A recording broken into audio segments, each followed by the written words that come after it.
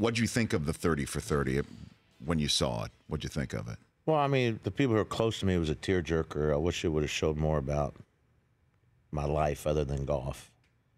You know, maybe a little bit more about my kids and just a little bit more about my life. You know, I did a few things off the golf course that weren't good, but I did a lot off that were good. Go for it. What you got the mic in front of you? Like what? Well, I think more of my family. You know, maybe a little bit more of the charity that I did for Boys and Girls Club, and did a lot for Make-A-Wish when I was living in Memphis, and you know, it just didn't. To me, it didn't show enough of that. You know, when you look at 30 for 30, it's the good with the bad, and I just felt it was a little bit more too much of the drinking, the gambling. I mean, you know, everybody knows about that, but it would have been nice to see. You know, they did footage of my children a little bit more. It'd been nice to see Sean and Sierra on there a little bit more, and not when they were babies, but when they're grown. How old are they right now?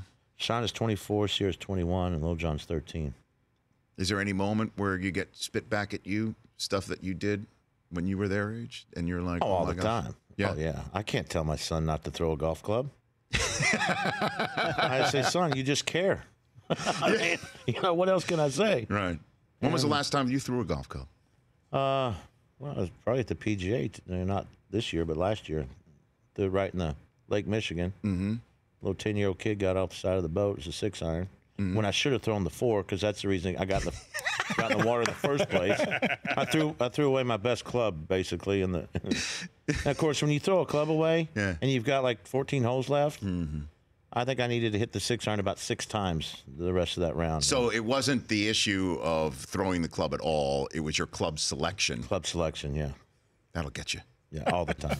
The Rich Eisen Show, weekdays at noon Eastern on Audience.